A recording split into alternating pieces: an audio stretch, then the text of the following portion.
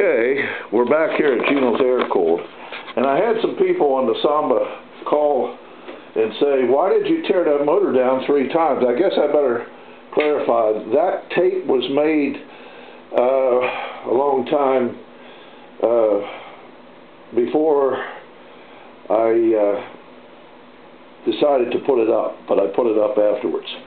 The motor was torn down because of a bad cam and lifters.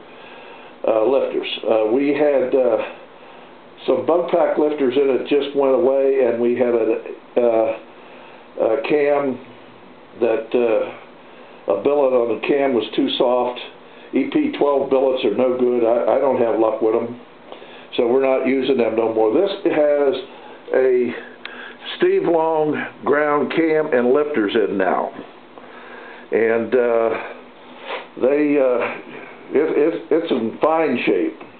And the reason I tore it down the 3rd time, I had it up on the engine stand, and I was putting the head bolts on, and a lot of people don't tell you about the mistakes they do, but I do anyhow.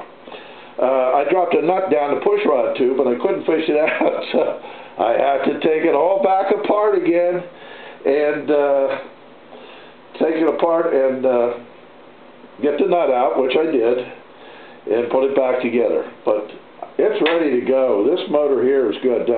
I'm selling it without the carbs. Everything else goes with it, and it's ready to go. It's been run for 3 hours, so I know the cam's okay. And if you want to, you can call me. You can hear it running up there. Now that had the cam in it on that video, but the video was shot, and I didn't talk about the cam of Steve Long's at that time because I was pretty upset about some of the other things that was going on here. But anyhow, it does have a Steve Long racing cam in it, and I sell his cams here.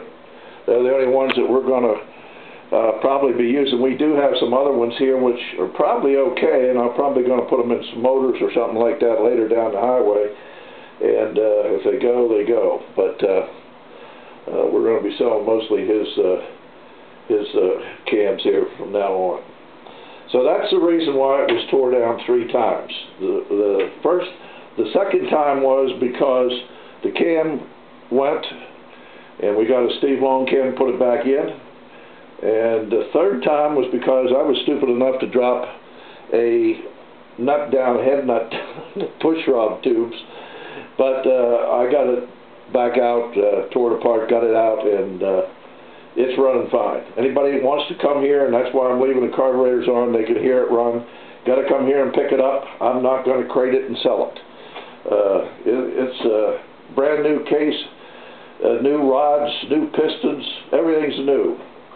The only thing that isn't new on it is the distributor. Even the generator's new. That goes, the fan housing goes, everything goes with it. Coil isn't new. But this distributor's been reworked, and I'm going to let it go. I hate to, but I'm going to. But it's ready to go. So there you are. That's the reason why it was tore apart 3 times. I wanted to clarify that, so I'll put this video up so anybody that wants to play it can play both videos. We'll catch you the next time from GENO'S Air Cooled. Bye-bye. Check out the Brad pen. It's only the best.